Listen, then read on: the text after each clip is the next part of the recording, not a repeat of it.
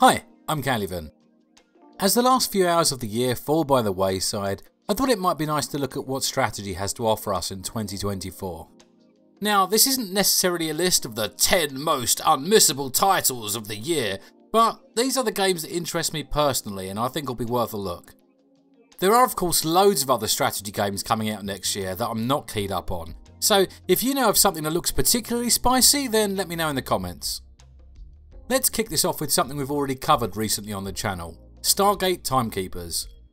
Timekeepers is a real-time tactics game set in the Stargate universe with a focus on stealth. It's scheduled for release on the 23rd of January, and there's already a free demo available on Steam if you want to try out the first mission before you commit to a purchase. I did take a look at it myself and I enjoyed guiding a couple of operatives around crashed ships and debris of the Battle of Antarctica for a while. There seem to be a multitude of ways to approach each challenge, and I find the variety of abilities available and ways to employ them quite satisfying. There does seem to be some degree of competency around the game itself. Everything looked good, felt smooth and did what I was expecting it to do, and the tutorial elements of the first mission didn't detract from the gameplay too much. I didn't make the connection until someone pointed it out in the comments of a previous video, but it's essentially a Stargate themed take on one of the old Commandos games from the late 90s, which is a great segue as we look at our next game, Commandos Origins. Origins is a new game in the Commandos series from the same studio that did the recent HD remasters of Commandos 2 and 3. However, I'm not sure if this is a blessing or a curse. Those remastered were reportedly riddled with bugs and left a lot to be desired, but hopefully the developers have learnt from their mistakes and their first new game in the franchise won't disappoint us. Calypso certainly have a lot of experience to draw from. They have had plenty of previous success with games like Tropico, so let's hope they treat the game with the reverence the series deserves and deliver us a quality product. Unfortunately, there's nothing for us to play at this stage, no gameplay trailer and no release date more specific than 2024, so we'll just have to wait and see what happens with this one. What does have a specific release date is Homeworld 3, currently scheduled for the 8th of March. If you know and love the Homeworld series as I do, you'll be itching to try out this new release, and if the series is new to you and you want to learn a little more, then I've got a video for that. I'll put a link in the description. There is only so much we can really say at this point. The trailer looks good and Gearbox have got a good track record with previous releases. Most notably in this case, they gave us the remastered versions of Homeworld 1 and 2, which were excellent, so they at least have some serious credentials. The only thing I'm a little bit disappointed to see is the inclusion of a DLC season pass in the day one release package.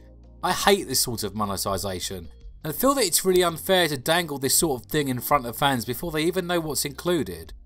I think I'll adopt my usual strategy with this release and wait a few days for the initial reviews to roll in before committing anything. If everything looks very positive, then I'll pick it up. If not, I'll probably wait for a little while longer for a slew of fixes or a later sale. Next up we have Industrial Annihilation, a sequel to 2014's Planetary Annihilation. Normally I wouldn't be that interested in another Total Annihilation style of game as I'm still very much into Beyond All Reason, but this one promises to be a little different. The promo description claims to include a deep level of factory management which I had to admit piqued my interest. The trailer makes it look like a fusion between an RTS and something like Factorio, which might just hit the spot for those looking for a very macro-oriented experience. Whenever I'm discussing RTS, I always hear comments from people looking for something with less focus on micro, and perhaps this is the niche in the market that Industrial Annihilation hopes to fill. It's currently marketed as coming into early access in the second quarter of 2024, and the pre-order price tag of $30 seems very reasonable. Now, it would be remiss of me if I didn't mention Stormgate. Chances are you've heard plenty about this already, so I won't go into too much detail, but the short version is that a load of people that worked on Blizzard's Craft games have set up their own studio and are working on a new RTS. Their very clear intention is to create a replacement for StarCraft 2 and Warcraft 3 by taking what made those games great and turning it into a modern RTS with support for single player, co-op and versus gameplay. There is a little bit of alpha footage available on YouTube if you want to look it up. And I personally recommend checking out Grubby's channel, who's had permission to show some of the closed beta gameplay and it looks very interesting. Like many others, I'm pretty excited for Stormgate. What I've seen so far looks very promising, and although there isn't an official release date yet, I expect to see some sort of open beta or early access before the end of 2024. There's a lot of hype around this game, but I think it's well deserved, and if you're a fan of StarCraft then this is definitely one to look out for. If you preferred the Command & Conquer style of games, then you're in luck, as our next pick seems to have that covered. Tempest Rising is being touted as the spiritual successor to Command & Conquer, and from the little bit that I've played myself, I think that's a pretty fair description. It has the look and feel of a modern Tiberium Dawn or Tiberium Sun game, with a similar style of base building, unit production and resource collection. They have a free demo that I think you can find on the Steam store or on their own website, so if this is your sort of thing then I urge you to download it and give it a go. You can play through the first mission of each of the 2 campaigns, and I think it serves its purpose well and gives you a good feel for what the final game will be like. I've done a bit of a deeper dive in a previous video, so if you want to learn more then I suggest giving that a look. I'll put a link in the description. I've got not much to say about the next game because honestly I can't really figure out what it is, but something about it interests me. It's called Neverdark and it describes itself as a real-time simulation strategy game. The plot's pretty simple. There's been a global blackout, all communication's gone down, there's no more internet, society's collapsed, and it's our job to rebuild it. Each map or scenario seems to take place in a different real-world city, and you have to repurpose the existing structures and layout to create your new society, while defending it from others who try to seize power. I'm hoping to see a level in the reproduction London where I can use the Houses of Parliament as a shopping mall, or maybe the Science Museum as an R&D centre. We'll probably have to wait until the 28th of June to find out what the real deal is here, but hopefully we'll get some gameplay footage a bit sooner than that. It's been developed by independent studio Slytherin, who generally make some quite competent games, so I'll be interested to see what they come up with this time. Now moving on. I'm a huge fan of Stellaris, so when I learned that Paradox have a new title up their sleeve for 2024, I was immediately interested. It's called Starminer and it looks gorgeous, but how does it play? Well, Paradox have this to say. Design and build an interstellar mining fleet to strip space of its invaluable minerals and sell them for a tidy profit. But beware, your greed will attract the alien. Use warships and defense platforms to protect your fleet at all costs, in real space, in real time. Sounds a bit interesting, right?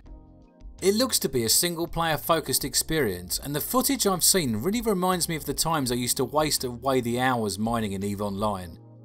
Perhaps that's the target market. The people who love the look and feel of EVE's industrial base, but without having to deal with all those pesky other players.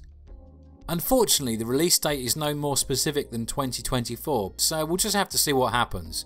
But I think there'll be some sort of early access release before the final product is available. Now for something for fans of turn-based. Classified France 44 is a new XCOM-alike from Team 17, which is a publisher I've not thought about for many years. They are most famously known for the Worms franchise, and I was very pleased to learn that they are still around and have been making games that I've been totally unaware of ever since. The game looks pretty fun, and they seem to have genuinely tried to bring something new to the genre, including a morale system that means even missed shots have an effect on the gameplay, rather than just being something that made you fling your mouse across the room in disgust at.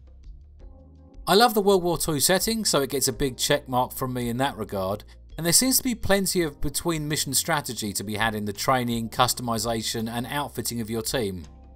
The game is scheduled for release sometime in 2024, but that doesn't necessarily mean you'll have to wait that long. There's a demo available on Steam right now, something I'll be checking out myself in the very near future. The last game on my list is a little different, and I've included it on the list as I've found myself fascinated by the concept. Planet X16 is an RTS developed by a YouTuber by the name of the 8-Bit Guy.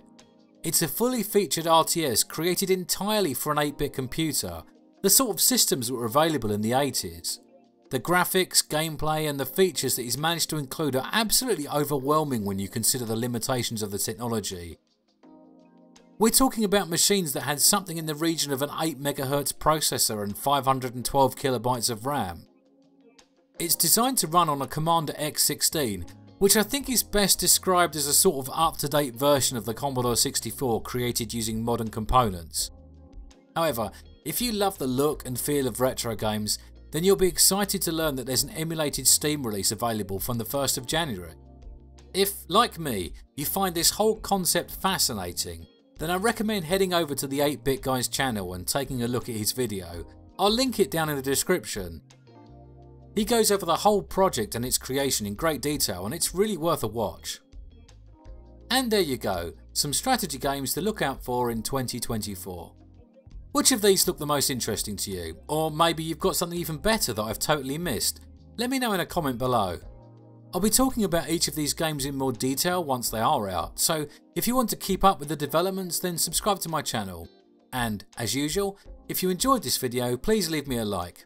Thanks for watching, and I'll see you all in the new year.